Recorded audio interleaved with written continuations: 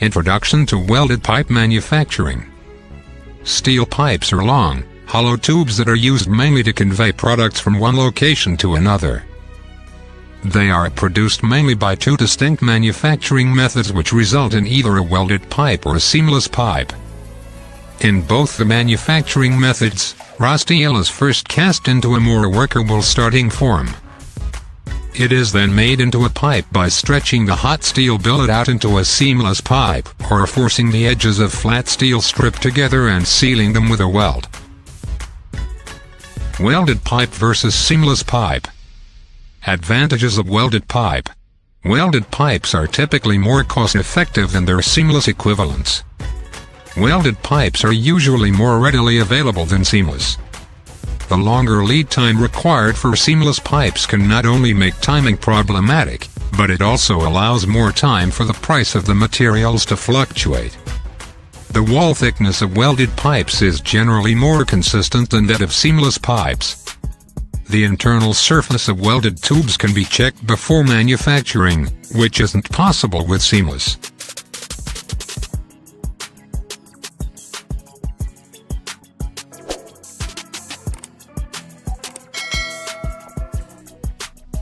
Advantages of seamless pipe.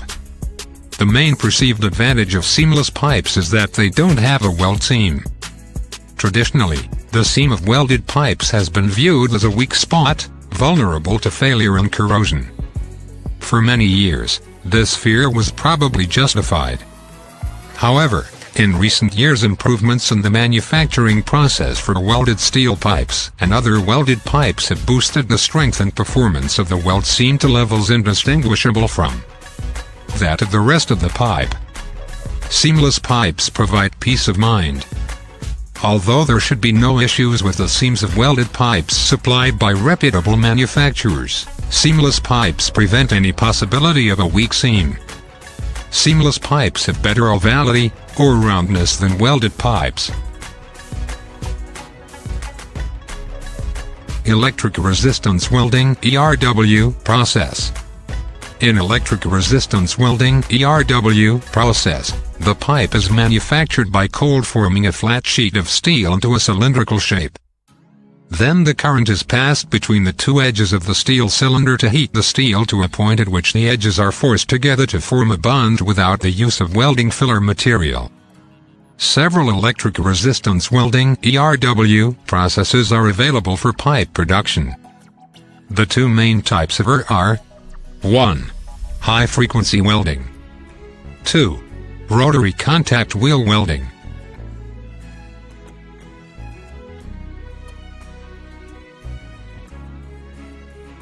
High-frequency welding. Initially, ERW manufacturing process used low-frequency AC current to heat the edges. This low-frequency process was used from the 1920s until 1970. In 1970, the low-frequency process was superseded by a high-frequency process which produced a higher quality weld.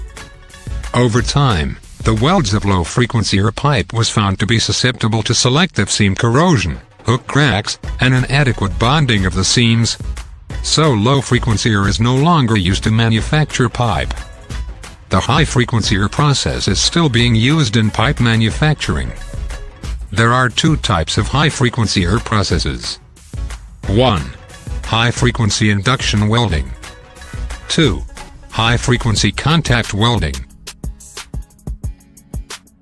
In high-frequency induction welding, the weld current is transmitted to the material through a work coil in front of the weld point. The work coil does not contact the pipe. The electrical current is induced into the pipe material through magnetic fields that surround the pipe. High-frequency induction welding eliminates contact marks and reduces the setup required when changing pipe size. In high-frequency contact welding, the weld current is transmitted to the material through contacts that ride on the strip. The welding power is applied directly to the pipe, which makes this process more electrically efficient than high-frequency induction welding. Because it is more efficient, it is well suited to the large diameter and high wall thickness pipe production. Rotary contact wheel welding. In rotary contact wheel welding, the electrical current is transmitted through a contact wheel at the weld point. The contact wheel also applies some of the forge pressure necessary for the welding process. The three main types of rotary contact wheel welders are AC, DC, and square wave. In all three power supplies, electrical current is transferred by brush assemblies that engage slip rings attached to a rotating shaft that supports the contact wheels. These contact wheels transfer the current to the strip edges. Rotary contact welding is useful for applications that cannot accommodate an impeder inside the pipe or tube. Examples of this are a small diameter refrigeration grade tube and tube that is painted on the ID immediately after the welding process.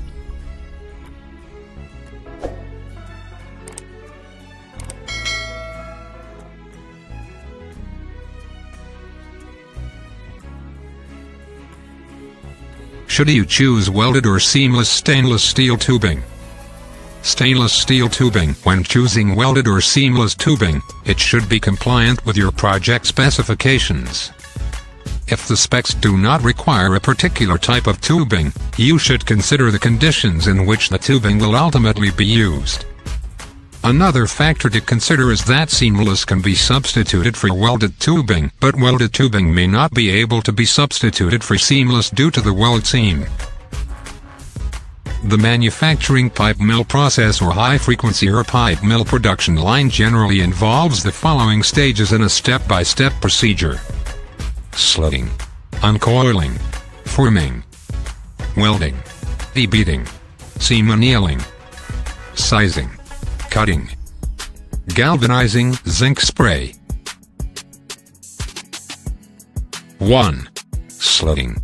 Roll slitting is a shearing operation that cuts a large roll of material into narrower rolls.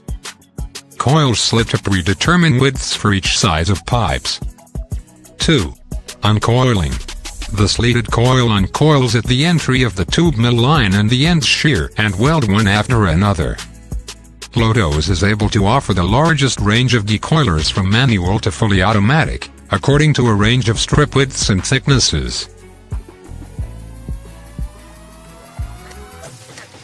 3. Accumulator.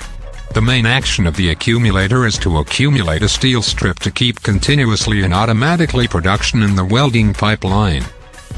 The accumulator receives steel strips from the uncoiler and sends them to the forming section for further processing.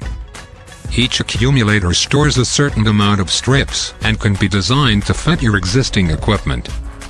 The machine's primary purpose is to guarantee uninterrupted production. Cage loop and spiral accumulators are both available depending on your application requirements. Complete entry systems can be customized to accommodate your line needs. Commonly included in our entry systems are our double arm uncoiler, outboard coil retainer, speed funnel, shear welder, and accumulator. Any item may be added or subtracted from this list to better suit your needs. There are two types of accumulator. 1. Horizontal strip accumulator. 2. Spiral accumulator. 4. Forming. The slitted coils are formed into a cylindrical shape with open edges utilizing a series of forming rolls. In a tube mill, the forming machine forms the strip into a round, weldable product. The forming machine has two main parts: breakdown and fin pass sections. Once welded, the tube can be left round, though it undergoes further forming to size it to a more accurate outside diameter. Roll forming the tube is described best as a progressive edge form, high oval without idlers. The strip is formed from the outside using an overformed radius on the first pass of about 15 degrees. The second pass forms the next 15 degrees, allowing the first pass work to relax, and then continuing using this type of forming method, allowing the high oval to stay in the sides. Roll forming supplies pressure in the vertical plane only, and the tooling must be designed with this in mind.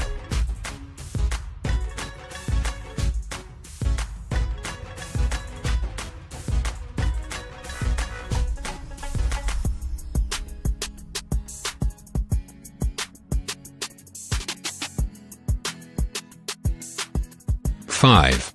Guide and squeeze-in scraper. One set of guide rolls stands for controlling the direction of pipe seam to ensure pipe seam flatly and straightly entering into extruding rollers. Set of extruding rolls stand for controlling weld seam to realize successful welding. 2 sets of scraper frame for scraping outside weld seam. 6. Welding. In this stage, the open edges heat the forging temperature through high frequency, low voltage, high current and press welded by forge rolls, making perfect and strong.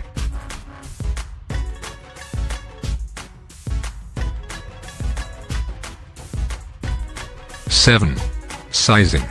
After water quenching, a little decrease applies to pipes with sizing rolls. This results in producing the desirable precise outside diameter.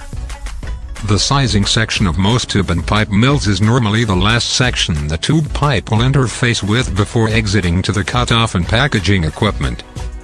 Sizing plays a very important part in the final end product, as it not only does, as the name implies, sizes or reshapes squares, rectangles, ovals, and etc. the tube pipe, but it also stress relieves it at the same time so that the properties are normalized within the body of the material. However, the only way this double process can perform or be held under control is by proper setup of the sizing section, per the design of the tooling. It is imperative that the sizing section is set up so the tooling can evenly and equally finish size straight in the tube pipe. Failure to do so will result in secondary fabrication and straightness issues. 8. Zinc spraying, repairing the welding seam zinc surface. The tube is produced on a tube forming mill by electrical resistance welding of the longitudinal seam. By using a pre-coated steel strip, a tube with enhanced corrosion resistance can be produced. The pre-coated steel strip is available with a zinc coating, galvanized, aluminum coating, aluminized, or ZNL alloy coating. During the welding process, the heat generated around the weld area and the subsequent tooling operation to remove the weld fin destroys the external coating around the weld area. Unless reprotected, this area of the tube will corrode. The reprotection of this weld damage is achieved by applying a metal sprayed deposit with a material that offers similar corrosion-resistant properties to the strip pre-coat. This in-line method of repair is the only method available which offers the flexibility of producing tubes with zinc, aluminum or ZNL coatings.